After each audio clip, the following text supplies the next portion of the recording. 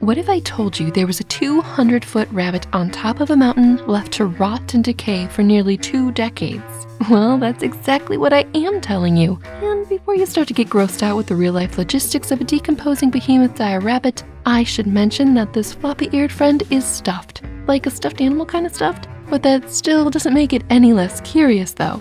Maybe you've seen photos of this strange entity floating around on the web. Without any real context or explanation, though, it's a strange thing to stumble upon. Are these photos real? Are they fake? Well, they are real, and there's a bit of a story that goes along with it. So sit back for a moment while I explain some things. So what's up with this gigantic, decaying, Pepto-Bismol pink bunny anyway? Who would neglect such an absolute unit of a friend, a real-life big chungus, and leave it out in the middle of nowhere to decay for years? Well, fire up your Google Earth and take a look from space, because this 200-foot rabbit is laying on top of a mountain in Pradanovoso, Italy. Looking at it from above really makes it look like the rabbit fell from the sky and smashed against the mountain, like Gandalf smote the ruins of the Balrog. It's a bit of a hike to reach this rabbit, but things only get a bit more creepy when you realize there's a poem associated with it. It, does make things a bit more unsettling, so of course I'm gonna read it. Happy you feel as you climb up along its ears, almost falling into its cavernous mouth, to the belly summit, and look out over the pink woolen landscape of the rabbit's body.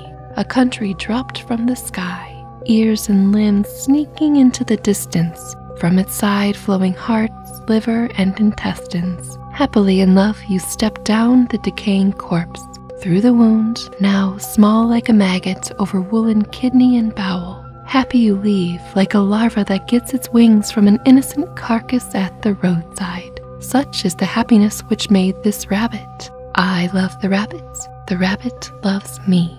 I mean, we should all be so happy to be little maggots slip-sliding through the bunny, yeah?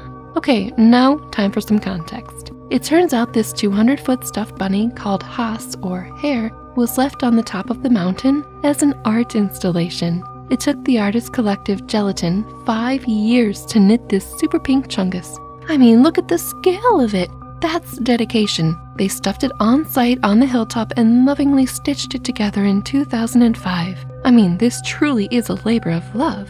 One of the goals seems to be to inspire a sense of whimsical wonder, to make it feel as though the beholder is an explorer. And just over the next hill, as though knitted by giant grandmothers, adorable, lies this vast rabbit to make you feel as small as a daisy. And mission accomplished, I say.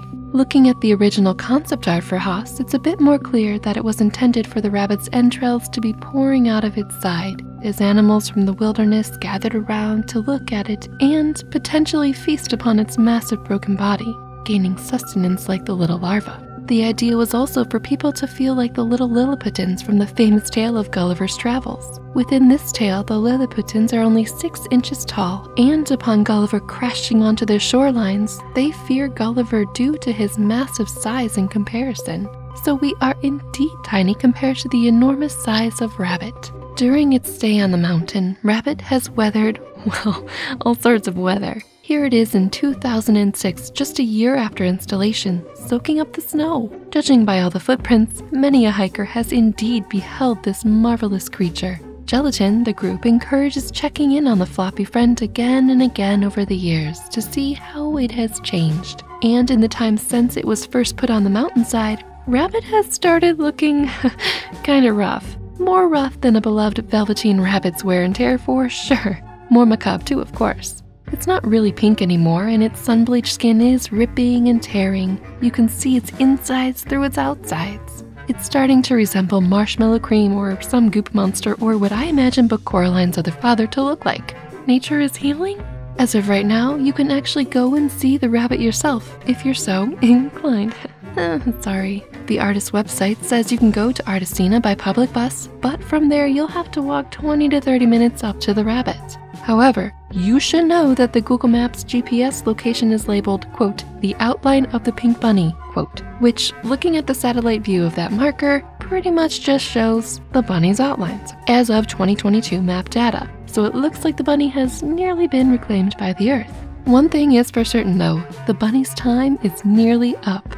Not only because its innards are now mostly outards or outlines, but mostly because the art installation was set up to be from 2005 to 2025. giving the bunny a 20-year stay on top of the mountain. After that, I'm not sure if they just sort of leave it there like a giant sky baby's forgotten toy, or come in and clean up the remains. Guess we'll find out soon. Out of curiosity, did you know about the giant bunny before this video? Let me know. Thank you, friends and fiends, for checking out this curious video. Subscribe now so you don't miss the next creepy cool thing. Goodbye.